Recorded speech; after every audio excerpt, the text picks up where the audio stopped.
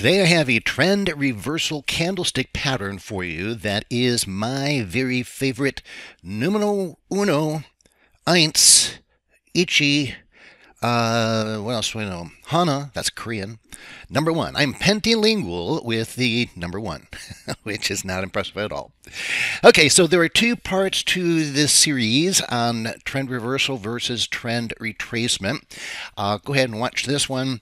This is, I said, number 3, but 1 and 2, I'm putting links in the description below, and then you can go check those out together, because you got to really put it all together, all the different parts. So the sum is greater than the individual parts. So real briefly, just a quick little review. We've got the 15 EMA, that's the black line here, and we don't want it to go beyond the 15 EMA if the trend is going to actually reverse.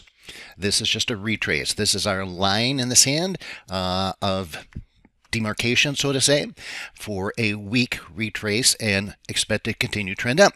Number 2 is how long are we in that trend? The trend is your friend until the end, so we showed you a technique there on how to do wave counting that is objective, not Elliott wave.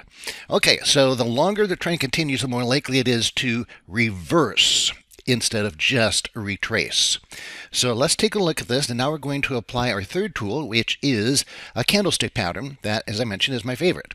So, all right, we've got a little trend going up here. We've held the 15 EMA, we've held the 15 EMA. And as we go forward, let's see, let me go forward. It's not letting me go forward. All right. Oh, I see why. Got to get my drawing tool off of there. Okay. So going forward, there we go. All right. So is that a high probability? Well, first of all, is this a high probability end in the trend? No, trend hasn't really gotten started yet. Okay, now we've got a little extra length in that. So you might look at this as the engulfing bar for a trend to end. Sort of, kind of, but again, we're really not that far in the trend. And also, as you see, we still hold the 15 EMA. There's a better pattern than that. There's another engulfing pattern. Different people have different specific rules, by the way, for engulfing patterns. But I'm primarily looking at the real bodies for them and not the entire candlestick length. So a couple engulfing. Let's see if that one works. Nope, that didn't work either. Okay, now what do we got? So here's what we've got, my dear friends, and this is what I like. So we have had a couple of attempts, you could say. At least there was some participation in people going short here, going short. Very short-lived, by the way. Candlestick patterns are not long-term patterns that tell you what's going to happen in the long-term future. But if you combine it with these other things that I'm talking about, in this case especially, how long are we in that trend, now we're getting kind of extended in the trend. But the other thing that I like about it is, look at this. So here's the high, and look what happens right there. Oh, good. Nailed it. Okay, so now this is a pin bar. And pin bar is simply, the logic behind a pin bar is this. The market went up, it broke this high, or really pierced the high, did not break it, it pierced it. That's a clear distinction. The distinction is that the entire body and the entire, even the wick, it got above there, but then the real body went below that resistance. So what that literally means in the auction place of the market is the people that took the trades up here, where the wick is and not the body, those price levels were rejected. Rejection of value is called in market profile, which is based on auction place of the market. And so when it got up here, it's like, okay, yeah, we're still getting some exchanges of buys and sells, but when all was said and done, at the end of the day, and this is a daily chart, the market decided, it valued the market lower than that high. And so that is your rejection of value. It's simply, again, based on what are people willing to pay. And this is where it also ties into the length of that trend. That same pattern earlier in the trend would not be significant. It's only significant because it's late in an extended trend. And so, what's going to happen is the longer this goes, more people are going to feel like they've missed out. Oh, I should have gotten in here. Oh, I should have gotten in here. Oh, I should have gotten in here. And now they are like too expensive. Too expensive. Just like in the economy, somebody can raise the price of the product higher, higher, higher, higher, but there comes a ceiling when people say, I'm not going to pay that anymore. That's way too high. And so similar in the marketplace. All right, and so this is Forex, but this would be good for futures, stocks, whatever, any markets. Okay, and now we break down below that 15 EMA. Look, we get the same kind of bar again. That's another rejection of value of the higher prices. Okay, we come up a little bit and we go back down, down, down, down, down.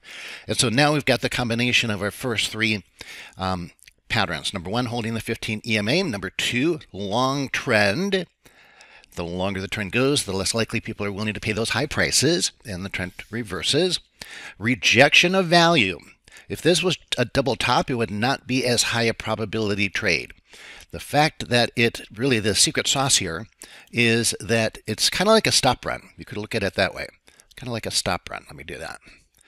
Okay, so it comes out here. If people went short here, then the market goes back up, takes out the shorts, and then those people that were short, or the people who bought here, and it comes back down here, what are they doing? They're filling their shorts, okay? Sometimes literally.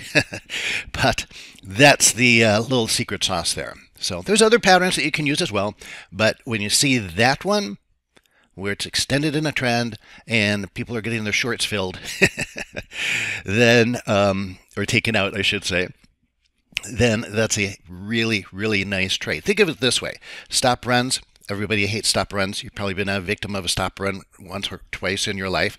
And instead of being hurt by them, look at what the institutions are doing and say, hey, I think I'm going to take advantage of that. I'm going to follow them. I'm going to look for those high prices, and then just the little pop up does not. The key is the real body has to be below this high.